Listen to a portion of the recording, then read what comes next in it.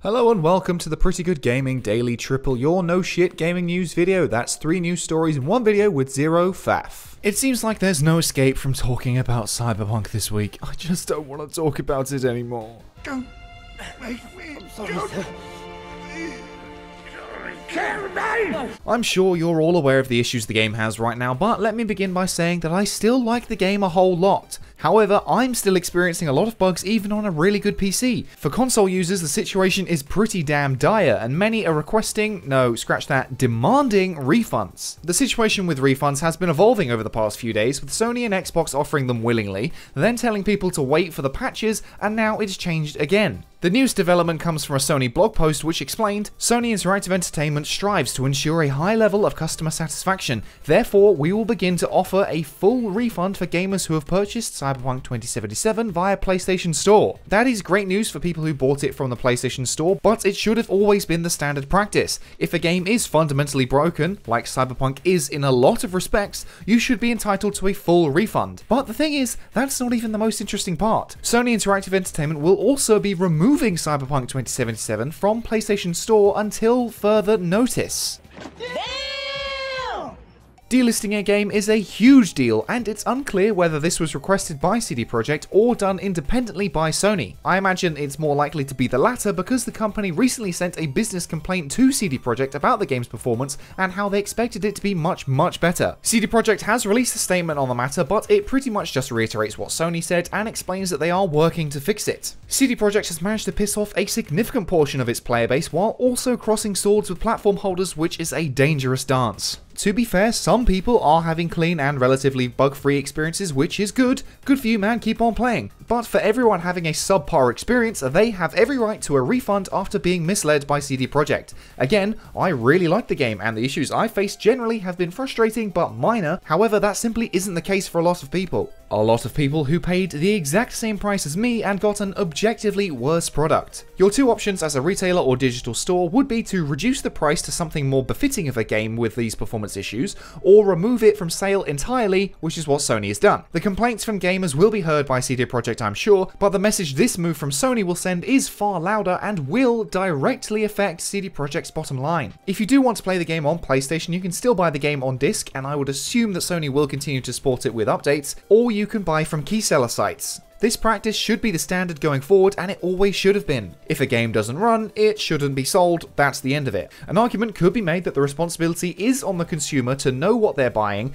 and that the choice should ultimately be theirs, but that only works if you ignore the fact that CD Projekt restricted console reviews. The main argument against that is yes, customers bear responsibility over what they buy, but sellers bear a much higher responsibility of actually selling a fully functional product. Say you bought a car that looked great in the dealership, but when you drove it off, the wheels fell off. Is that your fault for not checking the wheels were secure, or is it the crooked car salesman's fault for selling you a broken product? Now, some people are happy to drive a wheelless car, or maybe even just one wheel came off so it's still drivable at least a little bit, but many people are sitting in the driver's seat wondering what the f just happened. That car should either be removed from sale for being faulty, or have the price changed to account for the fact that it doesn't have any f***ing wheels. Again, removing a broken game from sale until it's fixed should be the standard practice, and it should have happened with games like Fallout 76, or Anthem, or Assassin's Creed Unity. The only reason this has happened with Cyberpunk is because the game is such a big deal. Okay, that's enough of that. I'll finish this segment by reminding you that I do actually really like the game. I've spent about 48 hours exploring the world and doing side quests, but my performance issues bring the game down massively, and the way the game runs currently on last gen is a disgrace, so everyone who's unsatisfied should get a refund. If you're happy with the game on PS4 or Xbox One, then good for you, keep having fun, my dude. But many people aren't and deserve a refund, and Sony is right to restrict sale of a busted ass game. Definitely buy the game at some point next year when it's finished, because there's loads of really good stuff in there that is well worth a look. And next up, Cyberpunk may be the new hot game on the market, but playing it on PS5 will be pretty difficult, not only because of all the bugs, but because you can't even get your greasy hands on the console. Scalpers have always been pervasive around console launches, but it's been a particular problem this year with some sites reselling the systems at double RRP. Scalping is an area of questionable legality, and some UK politicians are taking action against the practice. The motion sent to Parliament reads, "This House believes that new releases of gaming consoles and computer components should be available to all customers at no more than manufacturer's recommended retail price and not bought in bulk by the use of automated bots which often circumvent maximum purchase quantities imposed by the retailer. Calls on the government to bring forward legislative proposals similar to those introduced for the secondary selling of tickets, thereby prohibiting the resale of gaming consoles and computer components at prices greatly above manufacturer's recommended retail price, and furthermore this House, and further calls on the government to bring forward legislative proposals making the resale of goods purchased using an automated bot an illegal activity, thereby denying unscrupulous vendors the chance to make themselves vast profits at the expense of genuine gamers and computer users, while also deterring fraudulent cybercriminal activity." Okay, long story short, no reselling above RRP, no buying in bulk by bots. I like that.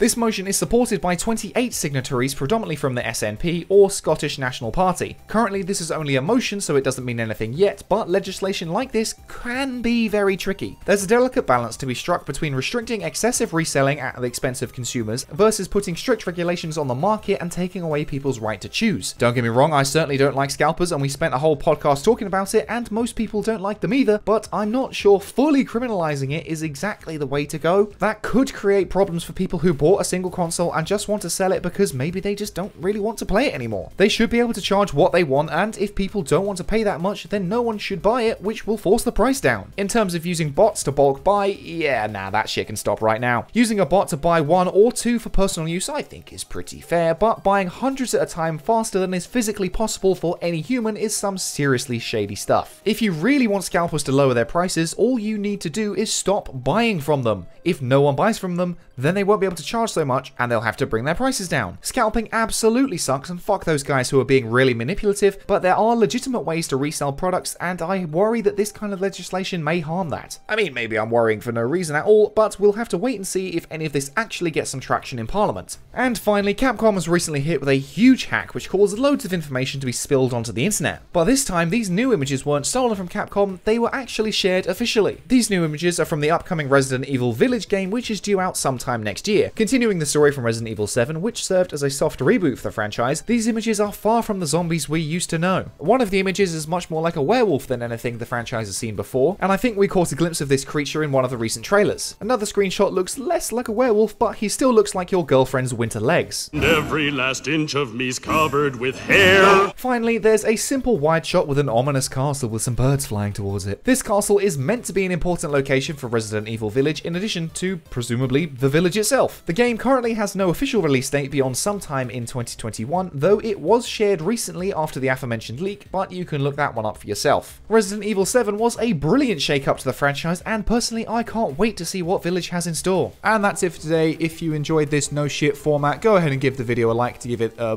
boost, hit subscribe and the bell if you want to stay up to date on all future installments, toss a coin to your YouTuber over at patreon.com/prettygoodgaming. That's all for today. I've been Henry Cooper. Bye for now.